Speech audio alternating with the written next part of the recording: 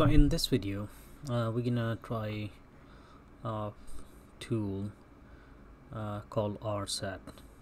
Basically what RSAT is that so far you see we have this Windows Server 2019 and we've been managing everything from our server. In some companies you may have access to the server directly, but most of the time, for example like help desk, where they are providing help, for example there is a server room and somebody sits over there, he can log into the server, but all the other user, like if it's a bigger company and they have like for example 5, 10 or 50 peoples all working for the help desk, then it is not feasible for all of them to log into the server. And so for that there is a tool that's RSAT. So they have their own desk, like in our server room there are a few people, they have their own desk and they sit over there and they use this tool to manage Active Directory and everything related to it. For that normally you have to download it, where it's built into the, not kind of built into it, you have to like download it through add features, Windows feature. So first, for example, this is this account Imran. It's a new user that joined and he's a help desk guy. So we can make sure, like we go to properties and see, does he have is he a, that's low, domain, enterprise and admin. So yeah, he has the rights to make changes. So let's go to our Windows machine and let's suppose it's not Donald Trump, it's somebody else. We say Imran /Imran and we give the password.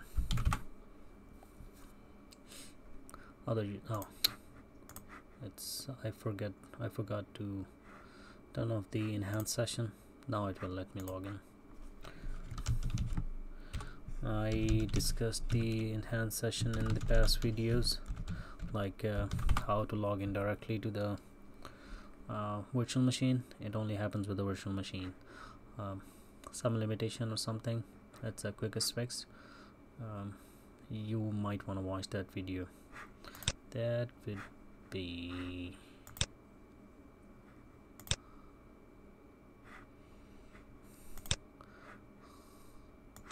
that video should be somewhere here. Installing can't log into virtual machine with domain account. So you need to watch this video to what's the reason and how to fix it. But let's go to this. We're gonna click on add features. So we're gonna search for Windows features.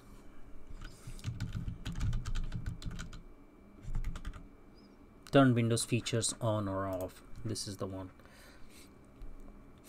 Well, it's asking for a admin rights. I think Imran is an admin. I hope it allows me. No, it has to be the administrator account. Okay, so apparently Imran account is not enough, it needs the administrator account.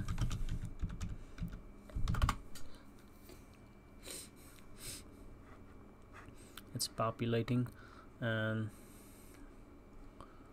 it should be remote. No, RSAT remote different compassion Windows.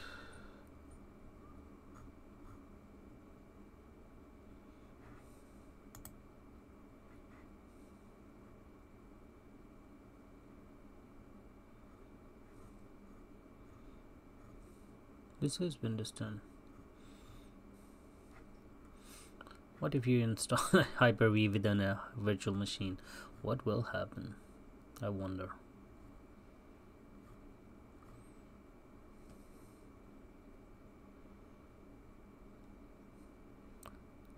Not good enough. Let's search the thing here.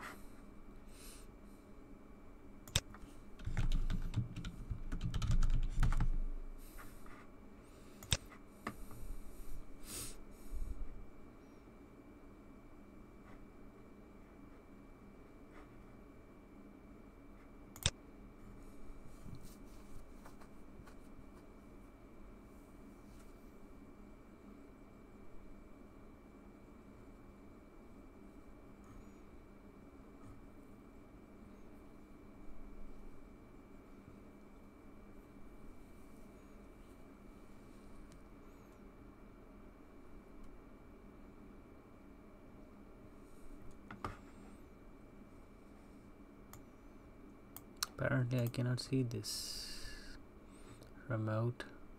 The only thing is I see is remote and nothing else. Let's see on my host machine, is there anything? Windows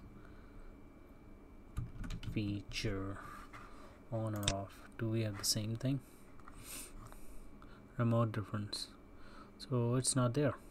Exactly the same thing right there.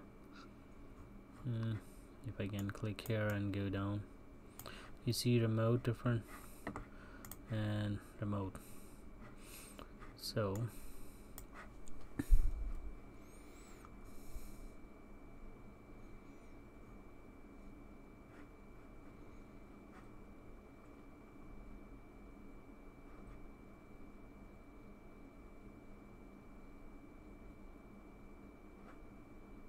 okay, so it says that go to manage optional features in settings. So let's go to settings. Settings would be this one, manage optional features.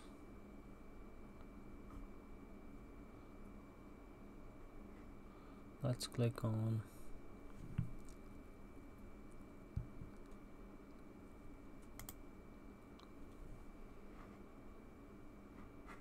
right there, optional features.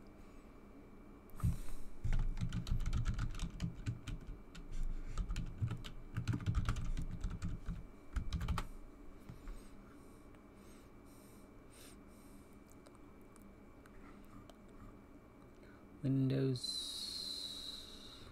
nope. Hello at recognizer English, add a feature probably. Again, I should have logged with administrator.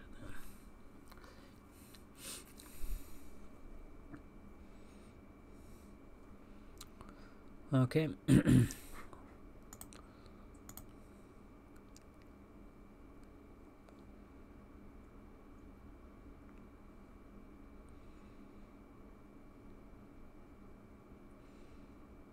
Taking its time.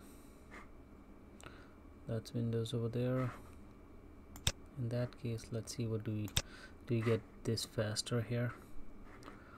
Apps, optional features, add a feature, and Gujarati. RSAT right there. Active Directory Certificate Service Tool, Active Directory Domain Service, and Lightweight LDAP. Lightweight Directory Service Tools, RSAT BitLocker, RSAT Data Center Bridging, RSAT DHCP server, DNS server. So you get a bunch of RSAT. Group Policy Management Tool, Network Controller, Remote Desktop Service, Remote Access Management. We just want to stick to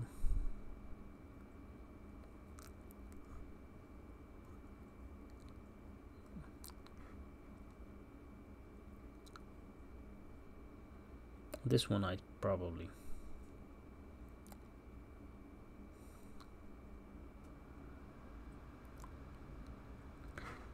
it's taking forever here. What I'm gonna do is I'm gonna log out of it and sign back in with administrator account just to be sure. Let's do that. So we know RSAT is there, we just have to install it, and apparently it's either the I get all of them. Imran/administrator.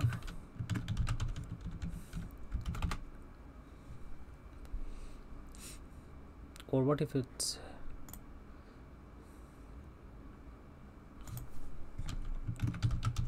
I wonder if it has to be a local user, local admin.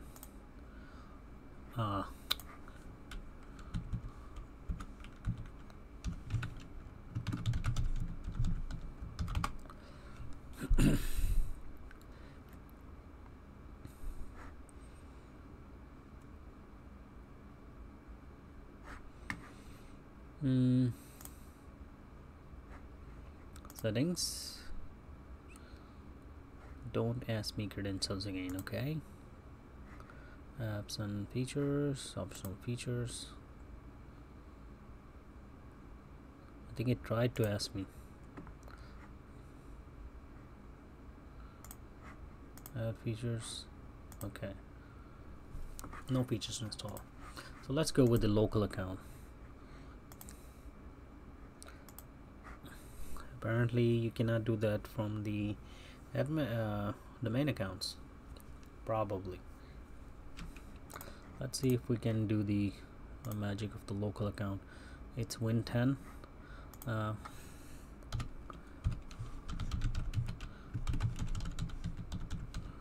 Can we do that?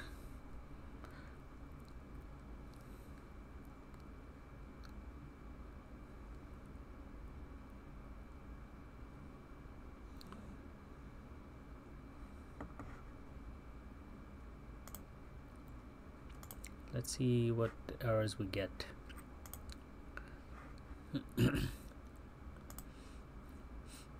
Optional features, add a feature, and I think okay, pretty good and pretty fast, though we did not get any errors on what was that, Imran account probably.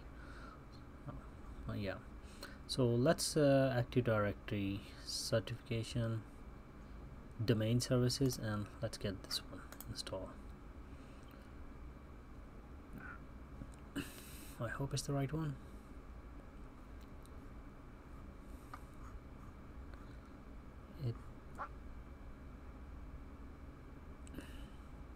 I think I get a message or something. Yeah, no. So basically whatever you install gets removed from this list. So I think we're good. And let's search for domain management or something. Access works. Domain check, instant domain search, no. Settings, can we click RSAT?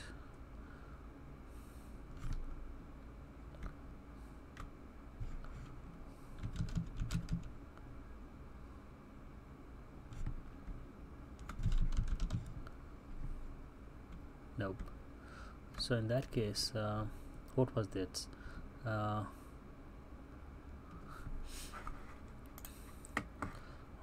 It will be under administrative tools, I think, like just like on the add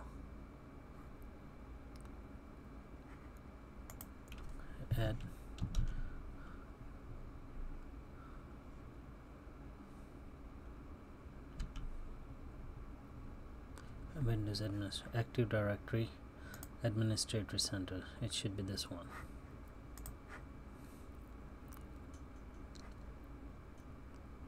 Okay, it's giving me error because I'm logged in as the local user, so it's saying you are not connected to a domain, because we know we are connected to if we click here, go to properties and check the see computer name, domain. So otherwise it will say work group here. So we know it's a work group, but why we got the error messages? Because we are logged in as a local user. So we have to log out of it. Let's get signed in back in with that Imran account.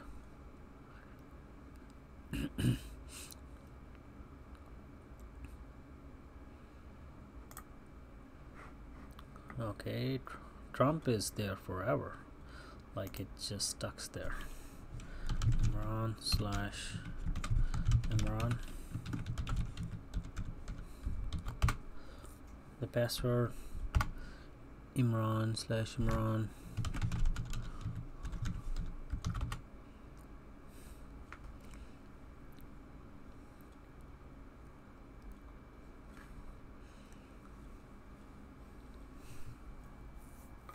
Let's go.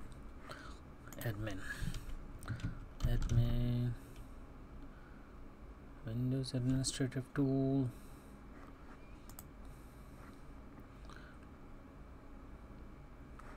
Right there. So this should be Active Directory. Administrative Center, the main interests, users and computers. We're gonna give it the password for Imran, and let's see, do we have access to it? Yep, we got that. We got the Imran.local, we got the users. If you remember, I put the user in the text for that. For basically, I was testing something out. So it's the organizational unit over there, because if you remember that when I did that on video when we were doing that group policy update that you want. So you have to apply the policy on all of these computers, so we had to do that. So is this built-in account like computers or users? You see, they don't have that small icon on them. These are, you cannot apply any policy on these folders, so you have to create a organizational unit or OU, put them everything in whatever you want, users, computers, and then you can apply the policy. That's why I had to move everything here, and I did the use. I believe put the user in. Oh, I did not move the users. I only did the computers because the policy was for the computers only. So you see, I am in Windows 10 and I am in Active Directory.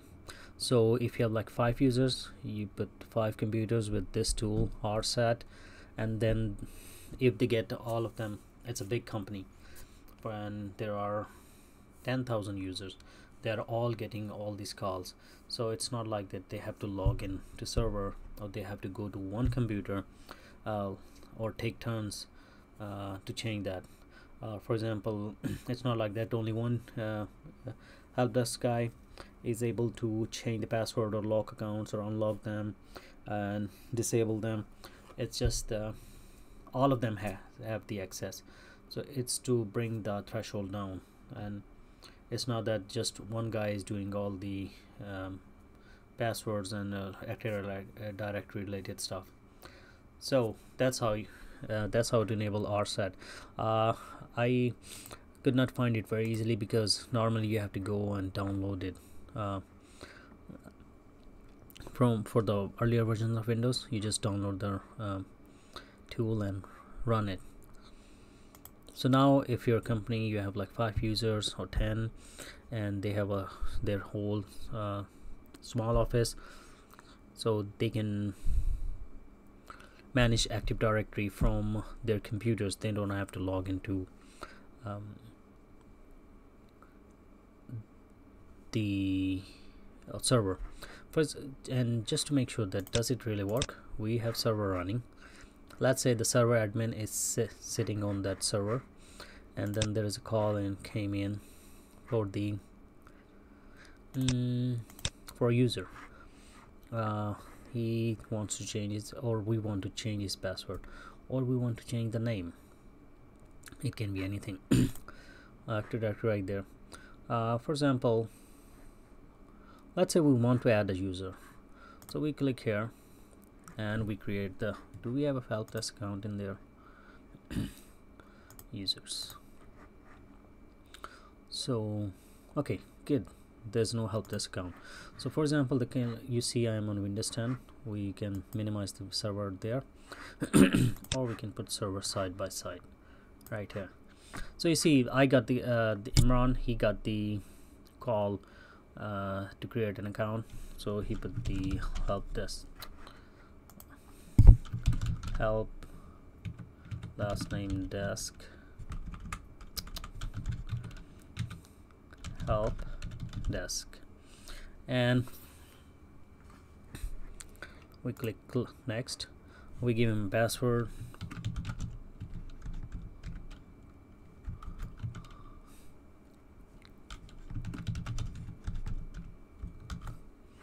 We don't want him to change the password, but normally that's how you do it, and you click those two because it's a lab environment. I don't want the password to get changed. If you watch the earlier video Symantec, I did get that message for a few accounts, so I made sure I checked this. So help desk is created but is it reflected here on my server? If I can move them side by side here, so you see on my server I have the users. There is no help desk right here. To find the help desk, like it gets populated here, we have to refresh the screen. So there's a refresh button somewhere here.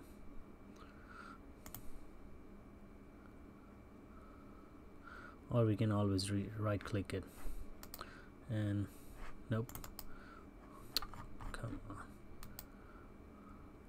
refresh, and you see that help desk is right there. Now it's there. So you see I'm checking it on server, and for example, now the server guy, he wants to make changes to this one. He wants to make him you see he's only a domain user. You want to say, okay, I'm gonna give him admin rights. Now he's one of the administrators, and all he has to do is apply. Okay, and we go here and we click on properties and we check who's the member of. So we don't have to do it. So multiple guys simultaneously can work in Active Directory without the need to have the access to server, and this is what this tool is all about. Alright, so you see his admin here. Hope this video helped you. If it did, please rate, comment, subscribe and share. Good night.